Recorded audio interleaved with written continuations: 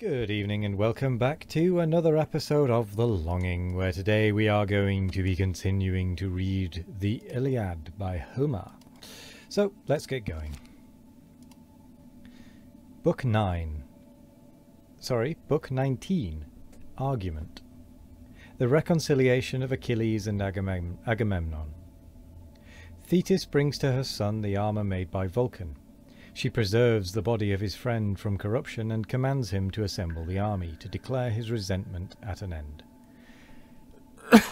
Excuse me. Agamemnon and Achilles are solemnly reconciled. The speeches, presents, and ceremonies on that occasion. Achilles is with great difficulty persuaded to refrain from the battle till the troops have refreshed themselves by the advice of Ulysses. The presents are conveyed to the tent of Achilles, where Briseis laments over the body of Patroclus. The hero obstinately refuses all repast and gives himself up to lamentations for his friend.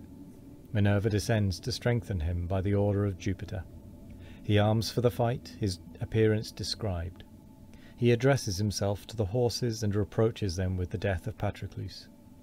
One of them is miraculously endued with voice, and inspired to prophesy his fate. But the hero, not astonished by that prodigy, rushes with fury to the combat. The 13th day. The scene is on the seashore. Soon as Aurora heaved her orient head above the waves that blushed with early red, with newborn day to gladden mortal sight, and gild the courts of heaven with sacred light, the immortal arms the goddess mother bears, swift to her son she finds in tears, stretched o'er Patroclus's course, while all the rest their sovereign sorrows in their own expressed. A ray divine her heavenly presence shed, and thus his hand soft touching Thetis said, "Suppress, my son, this rage of grief, and know it was not man but heaven that gave the blow. Behold what arms by Vulcan are bestowed, arms worthy thee, or fit to grace a god." Then drops the radiant burden on the ground, clang the strong arms, and ring the shores around. Back shrink the Myrmidons with dread surprise, and from the broad effulgence turn their eyes.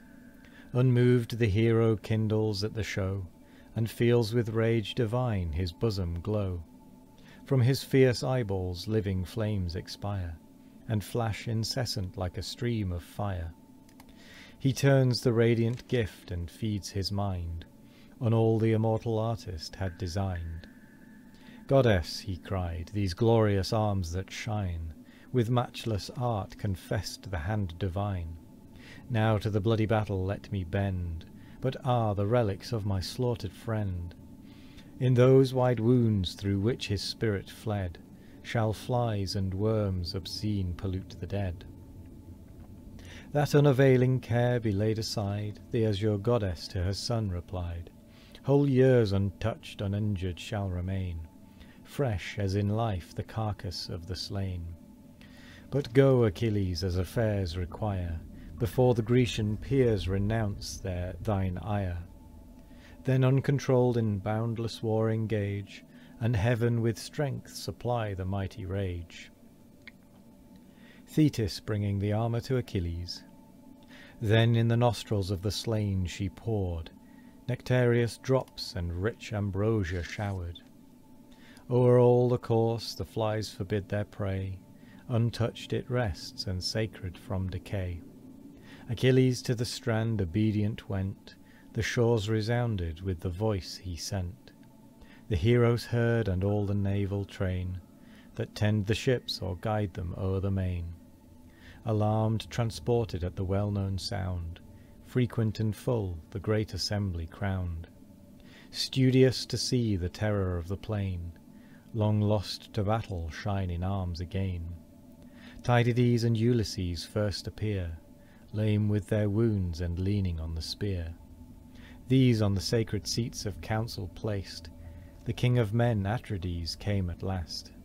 He too sore wounded by Agenor's son, Achilles rising in the midst begun. O monarch, better far had been the fate of thee, of me, of all the Grecian state, if, ere the day when by mad passion swayed, rash we contended for the black-eyed maid, preventing Dian had dispatched her dart, and shot the shining mischief to the heart. Then many a hero had not pressed the shore, nor Troy's glad fields been fattened with our gore. Long, long shall Greece the woes we caused bewail, and sad posterity repeat the tale. But this no more the subject of debate, is past forgotten and resigned to fate. Why should, alas, a mortal man as I burn with a fury that can never die? Here then my anger ends, let war succeed, and even as Greece has bled, let Ilion bleed. Now call the hosts, and try if in our sight Troy yet shall dare to camp a second night. I deem their mightiest when this arm he knows shall scape with transport and with joy repose. He said his finished wrath with loud acclaim, the Greeks accept and shout Pelides' name, when thus not rising from his lofty throne, in state unmoved the king of men begun. Hear me, ye sons of Greece, with silence hear, and grant your monarch with impartial ear. Awhile your loud and timely joy suspend, and let your rash injurious clamours end. Unruly murmurs or ill-timed applause wrong the best speaker and the justest cause. Nor charge on me, ye Greeks, the dire debate, no angry Jove and all-compelling fate. With fell Erinnys urged my wrath that day, when from Achilles' arms I forced the prey. What then could I against the will of heaven, not by myself but vengeful Ate driven? She, Jove's dread daughter, fated to infest the race of mortals, entered in my breast. Not on the ground that haughty fury treads, but prints her lofty footsteps on the heads of mighty men, inflicting as she goes long festering wounds, inextricable woes. Of old she stalked amid the bright abodes, and Jove himself, the sire of men and gods, the world's great ruler, felt her venomed dart, deceived by Juno's wiles and female art. For when Alcmena's 9 long months were run, and Jove expected his immortal son, to gods and goddesses the unruly joy he showed and vaunted of his matchless boy.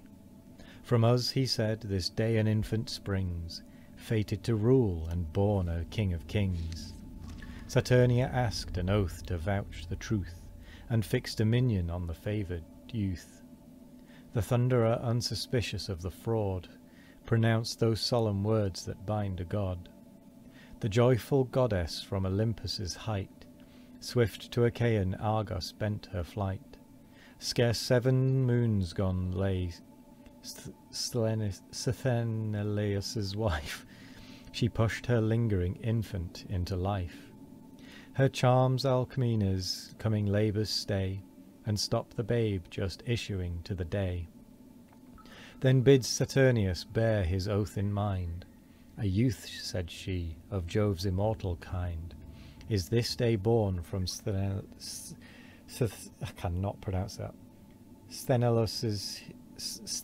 he springs, and claims thy promise to be king of kings. Grief seized the Thunderer by his oath engaged. Stung to the soul, he sorrowed and he raged. From his ambrosial head, where perched she sate, he snatched the fury goddess of debate. The dread, the irrevocable oath he swore, the immortal seats should ne'er behold her more, and whirled her headlong down, forever driven from bright Olympus and the starry heaven. Thence on the nether world the fury fell, ordained with man's contentious race to dwell. Full oft the god, his son's hard toils bemoaned, cursed the dire fury, and in secret groaned. 258. Even thus, like Jove himself, was I misled, while raging Hector heaped our camps with dead. What can the errors of my rage atone? My martial troops, my treasures are thy own. This instant from the navy shall be sent whate'er Ulysses promised at thy tent. But thou appeased propitious to our prayer, resume thy arms and shine again in war. And with that we come to the end of another episode. So, thank you very much for joining today. I hope you all have a wonderful morning, evening, afternoon or night. No matter what time of day it is, I hope you all have a wonderful one of it. And as always, we will be back tomorrow for more of The Longing. Goodbye.